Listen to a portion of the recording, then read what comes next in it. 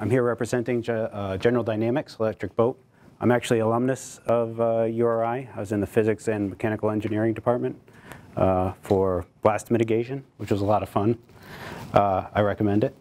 This year will be myself, Denny Moore, who's really going to start picking this up at General Dynamics and hopefully starting to integrate it into our systems, as well as Yan Sun at URI. Great person to work for. All right, I'll give you a little bit of background on General Dynamics. We've been around since 1899, and we produced our first submarine in 1900, which was the USS Holland, and that was the first submarine commissioned by the United States Navy.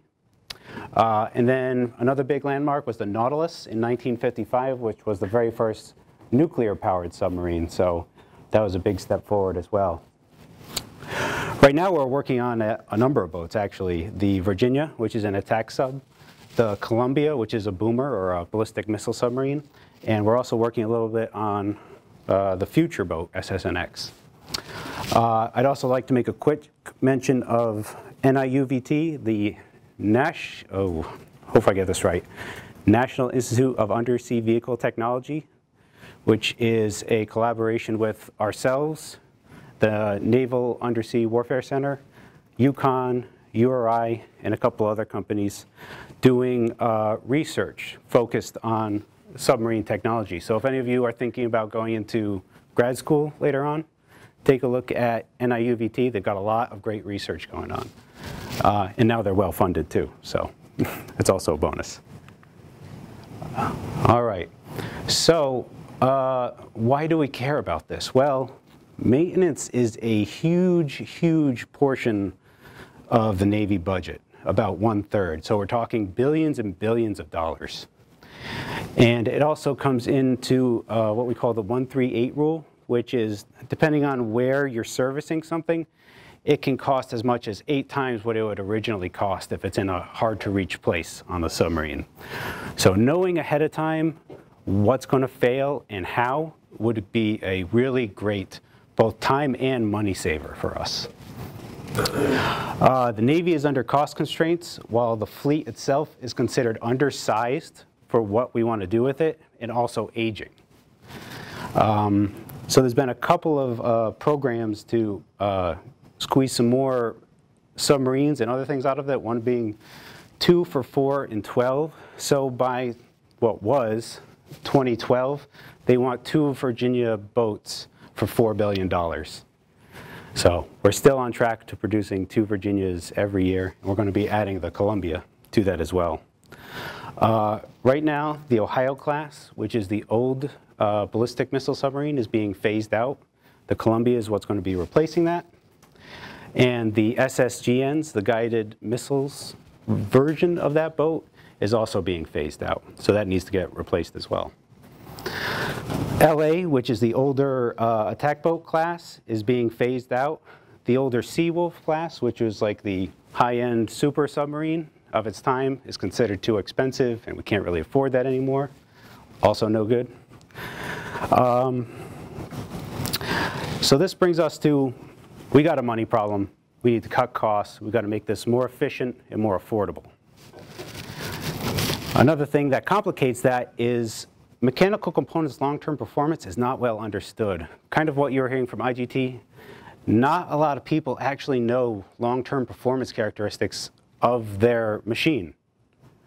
They don't take a lot of data. They kind of do it as it comes. If something breaks, they look at it and say, okay, this is how it broke. But there's not a lot of real good data on how things break most of the time.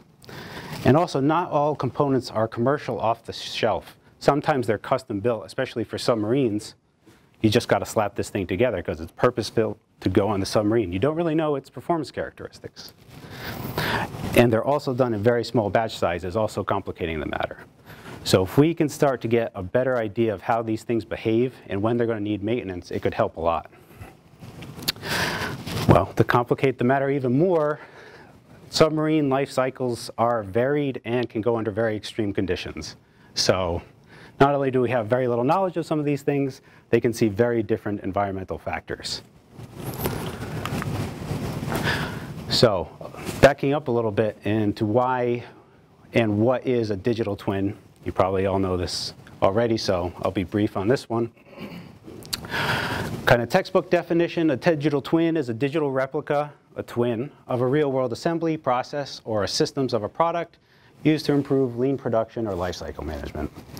It's basically matching a virtual system with a real-world system, containing information about its physical systems for use in optimization, FEA, statistic models, machine learning, etc. So this doesn't sound particularly new, but the key characteristics that differentiate this from other statistical models or finite element analysis is that it incorporates multiple analysis and data storage techniques. It mimics exactly its real-world counterpart by incorporating all the information we can gather about it. Built conditions, tests run on it, operational states, service records, embedded sensors. So, and as the as the component itself changes, the digital twin should change with it. So basically, we have a very specific model that's matched up to a very specific component, and that model has all the information we know about the component, and it's also updated in real time to give us more and more information about it.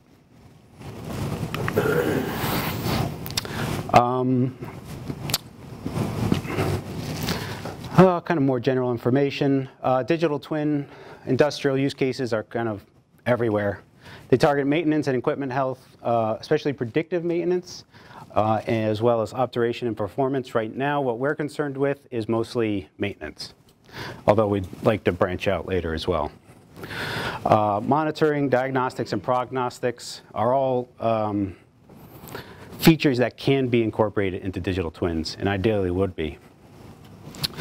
A lot of the most digital aspects of using a digital twin, EB already does and is actually pretty good at. But there are some things we could get better at, like gathering and organizing all the data that we do get out of all these components that we're looking for. All right, so what do we want? We want to be able to predict the maintenance needs of a component. And last year we used the pump, and it worked out very well. You can see it here. I'll roll it forward in a little bit. This year, again, we might be looking at maybe another duplicate of that pump or even a newer one with multiple speeds, because at the end of the day, what we really want to do is break one of these pumps in as many ways as we can.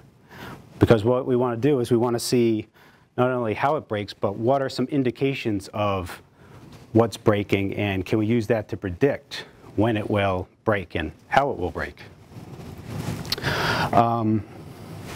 Oh, that's what I mentioned right here. We're really looking for those failure modes, and it should fail. I want you to break this thing, hopefully many times within this project's lifespan.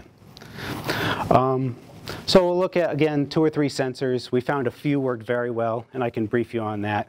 Flow sensors and acoustic, in particular, worked well.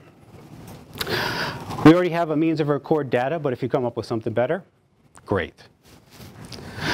Choose software. We ended up using MATLAB, which has some built-in digital twin features, which is nice. You don't have to reinvent the wheel. You plug it in, use the data you found, and you're good to go. I'd recommend staying with that, but again, if you find something you really like, go nuts. Once we've replicated successfully, we're already there, but we might need to do it again if we pick a new pump with different characteristics. The primary focus of the team will be predictive maintenance. Determine the future failure states based on the data we have. So again, we're looking basically to break this thing, and once we've broken it, be able to predict that again. Last year, they just kind of started scratching the surface here. They burned, the gasket being the weak point, which is the diaphragm that pumps the water through, puts the pressure on. They burned it, scratched it, put it in acid, eventually used acetone, and that was the best way to damage these. So we'll be looking at this again. How do we damage this? Characterize how that changes, how that behaves through the sensors, and then use that to predict its life cycle. Or if it has a catastrophic failure, how do we know that's going to occur?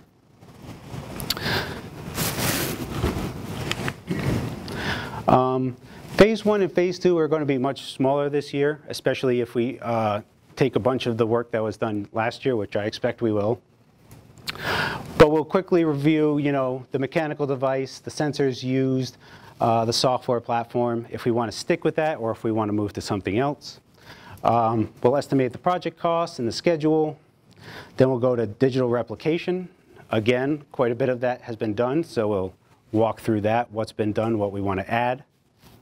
I believe there's also a video of this online that you guys can take a look at. The sensor architecture, the digital twin architecture and whatnot. They used the Arduino board to take in all the data and actually did some post-processing on that board itself. And lastly, this is going to be the real big one. This is going to take up most of your time, and that's the predictive maintenance. We're going to do a lot of testing, so we're going to need to get test results. We're going to need to upgrade the model, and then we're really going to start using it for getting predictive data. How accurately can we predict the failure of this given certain conditions in it?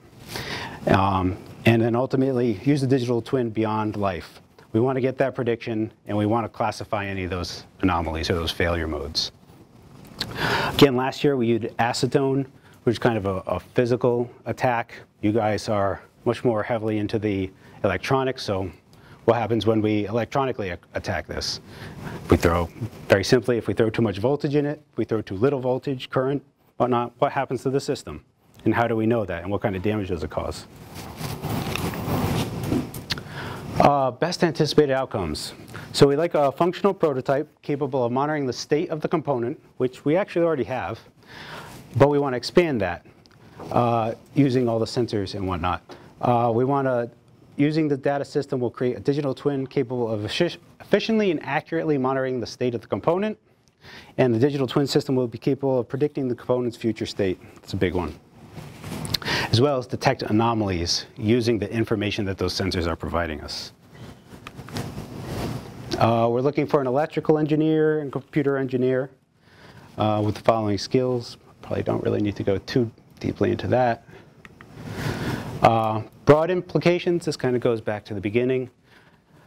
If we can get a reasonable digital twin that we can use on multiple different components, this could potentially be a big money saver for us and the government, because we are talking about lots of money and lots of specialized equipment that needs a good amount of maintenance and sees a lot of different harsh treatment. So that's a real big one for us.